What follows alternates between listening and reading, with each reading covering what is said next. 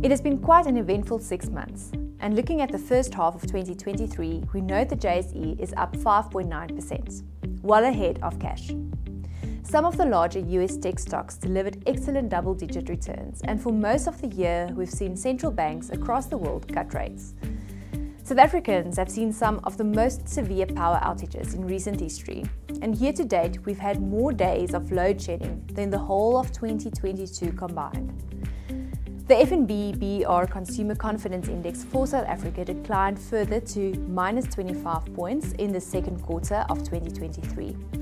This was the second lowest reading since 1994. Most consumers surveyed expect South Africa to continue deteriorating further, and many are delaying purchases of durable goods. The confidence levels of higher income individuals deteriorated the most. Now, considering the cost of living crisis, it was a relief to note that food inflation came in at 11.8% compared to much higher levels previously recorded. While we are grateful that the restaurant and hotel industry is recovering, according to the latest GDP numbers, consumers will have to pay more for dining out.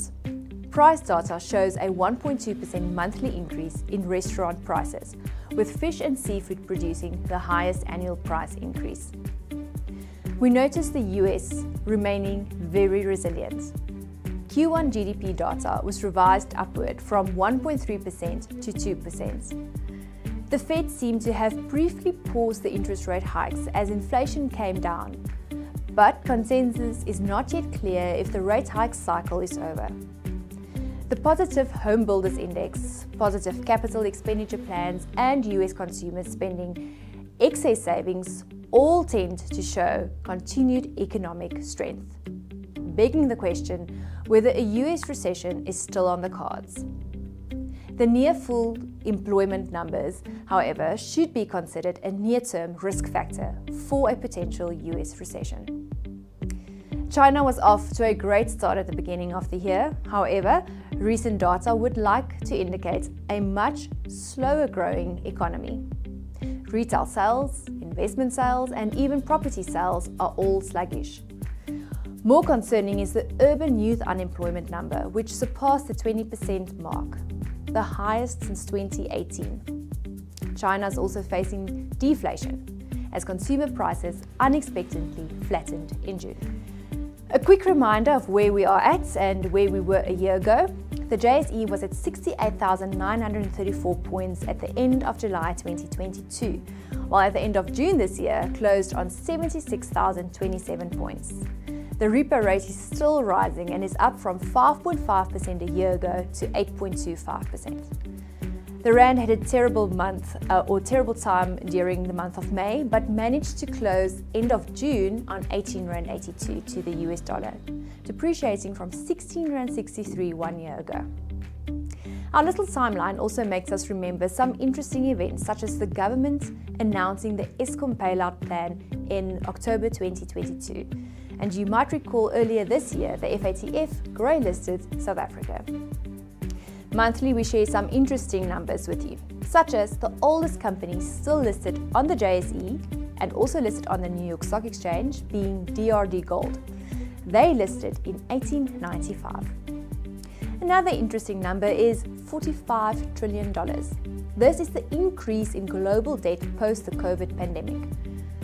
Now let's quickly recap what happened to some indices. The All Bond Index is up 4.58% for the month of June. The 10-year yield is at 10.51%, and if you decide to purchase a retail savings bond, the 5-year rate currently is at 11.75%. The Aussie was up 1.35% for the month of June, and one of our local equity managers, Fairtree, is seeing significant opportunity in the SA Inc. counters, especially when they consider fundamental valuations.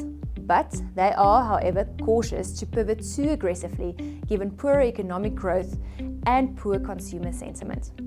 They remain overweight cyclical stocks and defensive stocks such as gold miners and global industrials. And speaking about industrials, it has been the subsector that returned in excess of 34% for the last 12 months. We again look at the 4 investment pillars this month, as we believe this is the most suitable way to view and evaluate the outcomes-based strategies. We consider the optimal growth portfolio. Now, the first pillar is that the portfolio managed to deliver on the outcome. If you consider the Rand cents outcome, if you invested 100 Rand 7 years ago, you would have had 187 Rand and 41 cents available at the end of June. Now, this is well in excess of what the CISA multi-asset high equity category would have delivered. The consistency pillar shows how difficult it was for the CISA category to constantly and consistently achieve CPI plus 5% over rolling 7-year periods. This category could only deliver or exceed CPI plus 5% 23% of the time, while the optimal growth strategy managed to do so 61% of the time. Very important point to consider is that we do not manage this consistency at the cost of risk.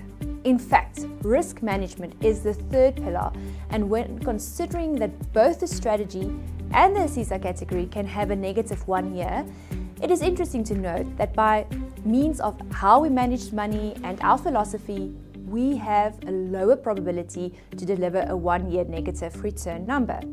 And when we do, the number is also less significant than that of the CISA category. And finally, we end off the 4 pillars with preservation of capital. When considering actual 7-year annualized numbers, it is clear how well we've enhanced on a CISA return data, and also we highlight what the CPI was over this period, preserving the client's capital against inflation. Now, we urge you to look at some of the excellent return numbers that the strategies managed to deliver, and this month we highlight the steady growth, guarded growth, and the optimal growth strategies, and specifically showcase the outperformance against the CISA categories when considering their relevant rolling time periods. Get in touch if you would like to explore outcomes-based investing and how we ultimately reduce the uncertainty of the investment outcomes.